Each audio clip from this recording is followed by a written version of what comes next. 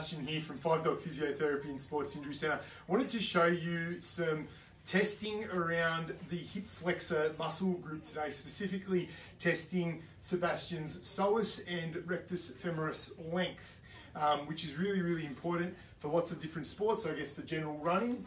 And if we don't have enough hip flexor length, then it's really difficult for us to activate our gluteal muscle, so really difficult for us to drive off when we're doing sport or running and doing all those kinds of things. So Sebby's going to have a lie down on his back.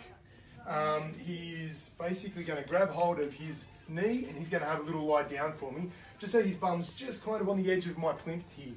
Now I'm just going to provide a little bit of pressure, pushing his right leg backwards. I'm going to use my little inclinometer, which is a little measuring tool to measure the length of his muscle. So psoas is a muscle that starts up here and touches just in through this part of his hip. So if I measure at this angle, I'm able to compare left and right. I'm then also able to measure the angle down through here and compare left and right, effectively finding out